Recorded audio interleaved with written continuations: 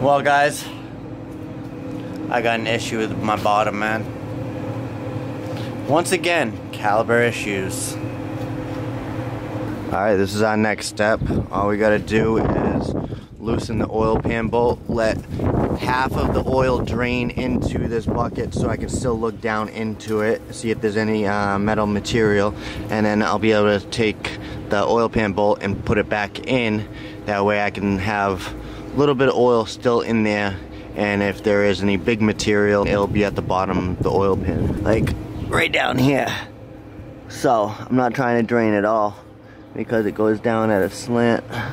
And then I'm gonna go ahead and take out all my bolts around the oil pan. Well, you guys, I'm so heated right now, so heated. Draining my oil, and this is what I found out.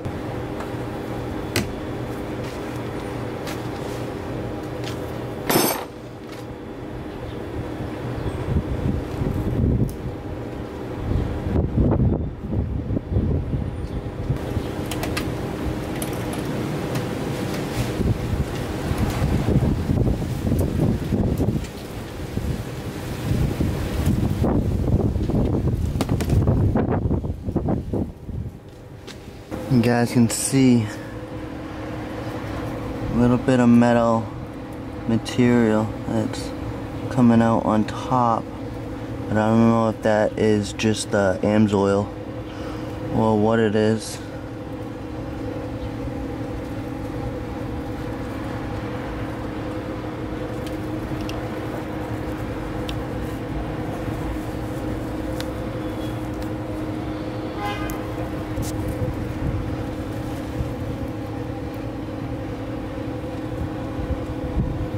So once that stops dripping, I'm gonna go ahead and put that. Oh my god.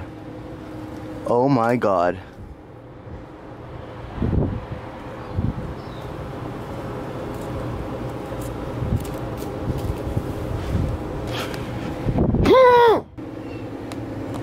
Look at this.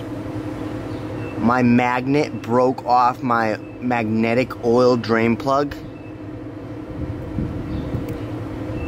There is no magnet left on there. It's inside and it's broken off as if, I don't know.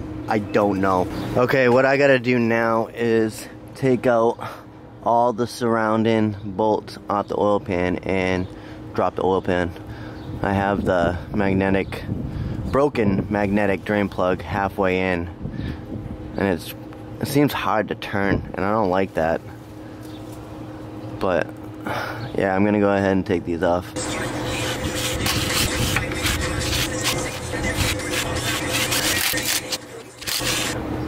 Alright, now I have all the bolts out of the oil pan, and you can see there's two longer bolts that go up along here into the bottom of the block.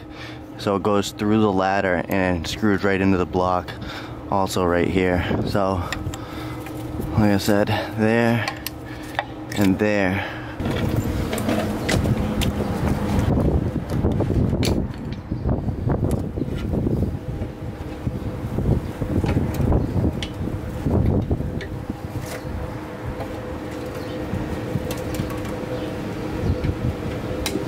Alright, there's a little oil left in here.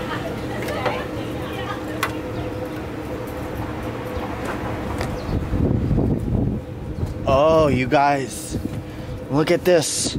Do you guys see that?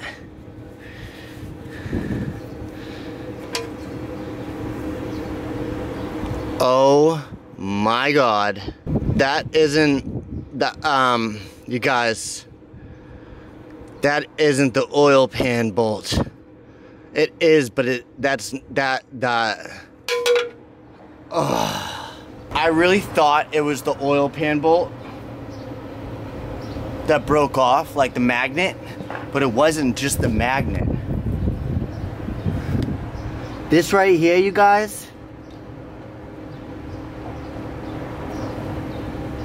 goes to an ARP something. That's all I can tell you.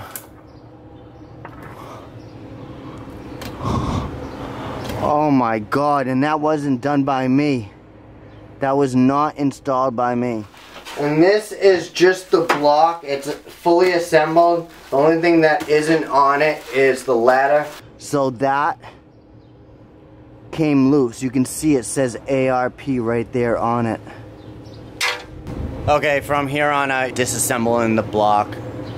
Turbo manifold, coil packs, valve cover, power steering, the alternator. Yeah, pretty much disassemble it. I gotta find out where this ARP came from. Look at that. You guys can see the metal wearing on the collar of the ARP bolt. I just got off the phone with Howard from Darton East, and we were talking about the caliber, the 4B12s. So, you know, the caliber shares pretty much the same shitty motor as the 4B11. Now the 4B11Ts were built a lot more better, let's just say.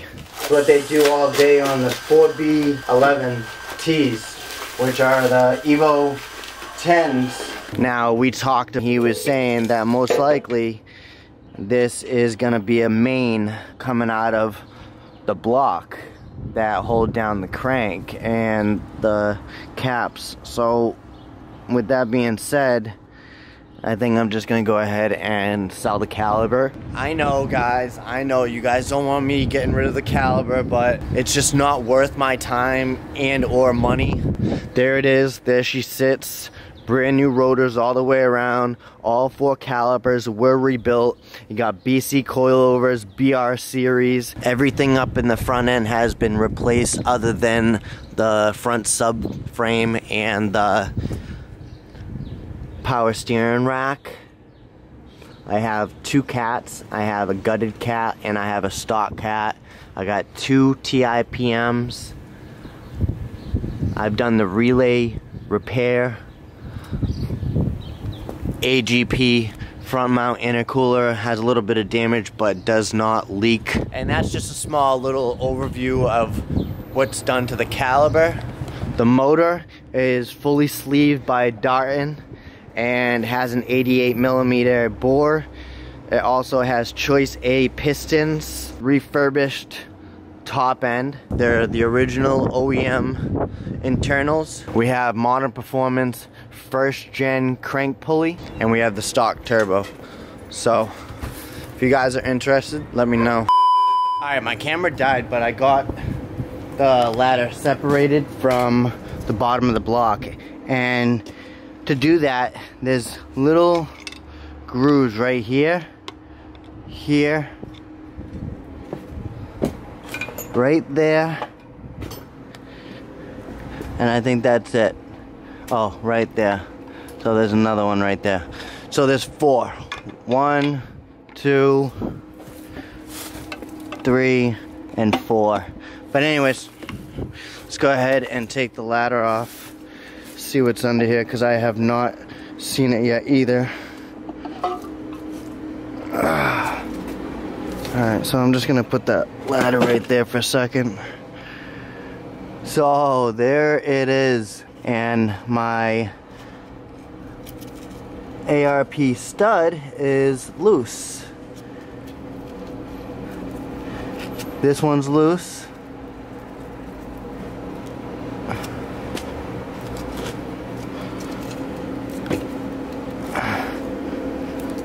No other ones are loose. So cap 3 back. So if you're looking at the crank caps, you see 1, 2, 3, 4, 5. Number 3 bottom. Number 4 top. Number 4 top stud is loose. And yeah, so what I think they did was just backed out. I don't know, guys. What do you guys think? Leave it in the comments below. I'll update you guys as soon as possible. I gotta clean up and I gotta go to the shop. Anything used in this video is in the description below. Until next time, guys, be easy and stay tuned. And don't buy a caliber.